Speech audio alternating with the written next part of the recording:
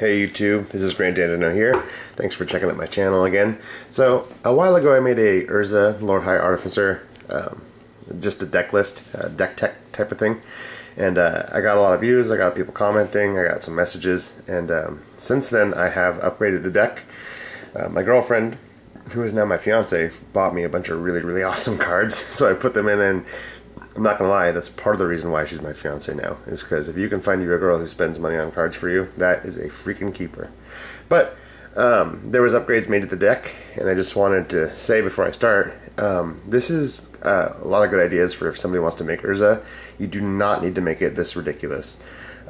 This is not quite competitive, but within a few different cards it almost could be, in my opinion. And generally when my friends play with me, I'm always like, if you want to play against Urza, let me play against your best deck, and it usually wins. And I've played against some really good decks.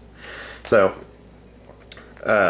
basically, back before this deck was upgraded, it still did amazing. You can buy Urza and probably make a budget deck that just stomps because of how powerful of a commander he is. But let's jump in.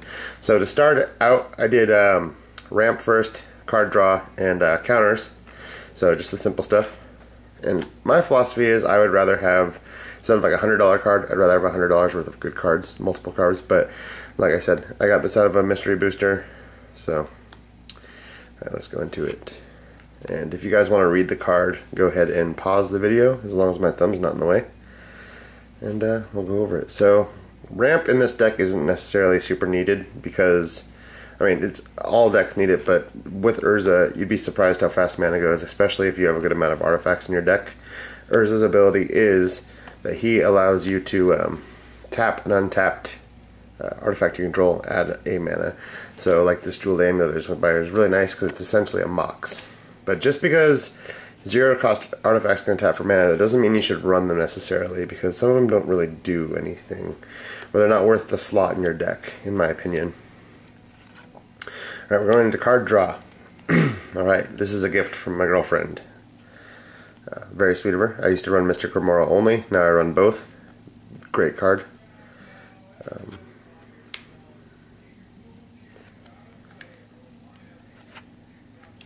Ponder, Preordain, and Brainstorm. Gotta have them. There's some good. If there was the cards that I would take out of the deck, though, it would probably be either one of those, and also Treasure Cruise is good, but it doesn't seem that necessary because this deck just churns through cards with the mana already. Okay, so into counter spells. This is one of the ones my girlfriend bought me, and I think this is for our anniversary. She got me this Force of Will. This is why I had to buy a ring. I'm telling you, people. So going into counter spells, this deck, I'm telling you, I always have a counter spell in hand, it seems like. So this deck does a really good job. One thing I will say is that I'm looking for anybody, if you have some like any ideas on how to make this deck a little bit more fun. I shouldn't say it that way. This deck is super fun, and it's got a lot of different ways to win. It's just that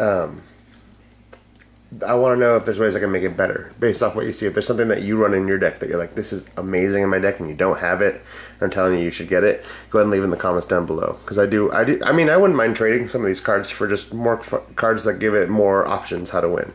Because I have a couple, but I'll go into that in a second. So here's the tutors: Emergent Scroll, Mystical Tutor. These just help me get the artifacts that I really want. And after this, I believe I'll be going into the artifacts, and you can see some of the ways that I win.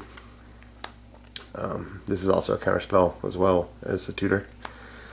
I love the mages, the Trinket Mage. So here's one of the ways I win. So with Urza, he says that you can tap an artifact for mana. This doesn't say in this card, but it's been errated to say that as long as Winter Orb is untapped, no player might untap more. So that before your turn starts, you tap this for a mana, it fades away, then you can untap everything, but your opponents can't tap.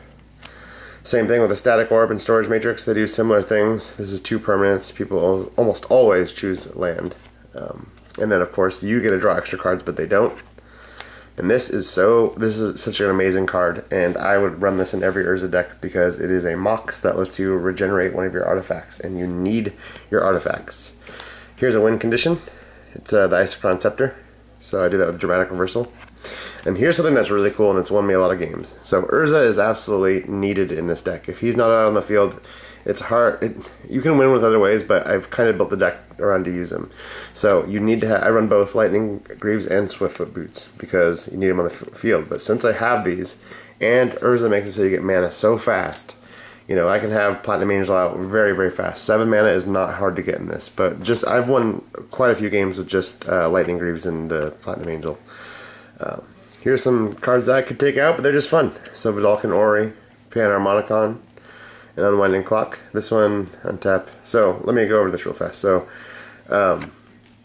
there's one thing I do with Deadeye Navigator, that if you have the Urza, he basically lets you, when he enters the battlefield, you get an artifact token. It's a construct. So with the Deadeye Navigator, you pay 2 mana, you blink him, you get one of your constructs, but you can tap your construct for blue. So really it's like pay 1 mana, get a construct. You can get it with the amount of mana you have, you can get 15 constructs out, and it's huge, right? Especially with some of the ways you'll see how I get lots of tokens to create mana. But if you have Panharmonicon out, you get 2 every time he comes in, and you can tap those for 2 mana, so therefore you just get infinite constructs that are infinitely large. So just say, I'm going to do this 3,000 times, I get 3,000 constructs that are 3,000 3,000s, and man, it can be pretty ridiculous. So I actually wouldn't take this out.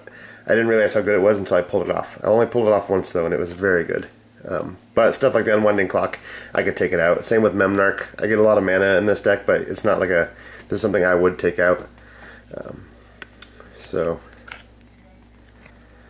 Okay, here's some things that help buffer me, keep me alive besides the counter spells. I got the Cyclonic Rift. Deadeye Navigator keeps my stuff alive, and like I said before, it makes those tokens, which I've won more with tokens than I have with the Isochron Scepter combo, so he's very good. Keep you nice and pillow-forted, little propaganda. I got a lot of these cards from opening mystery booster packs, so that was kind of cool.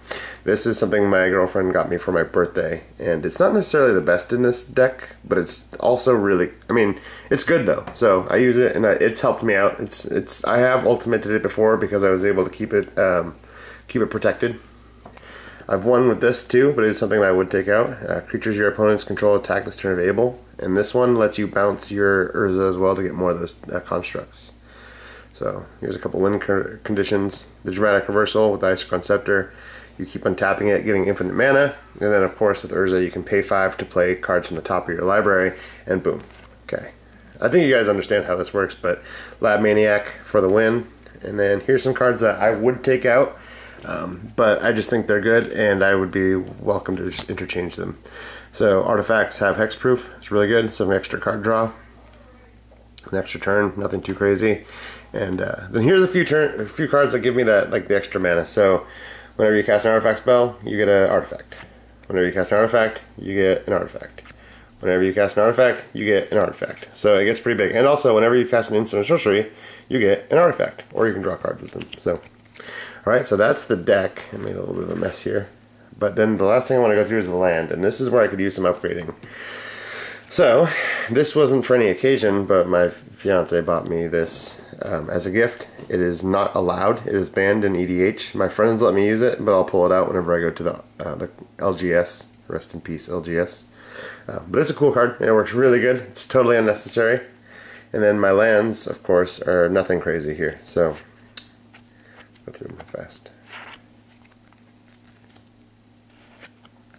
Yeah, I mean, I would love to upgrade these lands. And there's something I would like called Extra Planar Lens. It's really cool. Most of these, honestly, they don't do much for me. I've never been a guy that uses his lands much for things. Like I saw like Emergent Zone lets you cast spells as though you had Flash. Never got a chance to use it.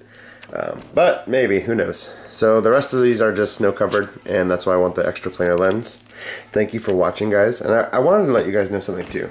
So before I get into that, if you have any ideas for the deck, or if you have anything that you think I should be running, go ahead and leave me a comment. If you have questions, go ahead and leave a comment or message me. I answer them. The last video generated a few messages, and I was able to talk to some people. I even made a couple friends on Twitter, over Magic the Gathering Twitter.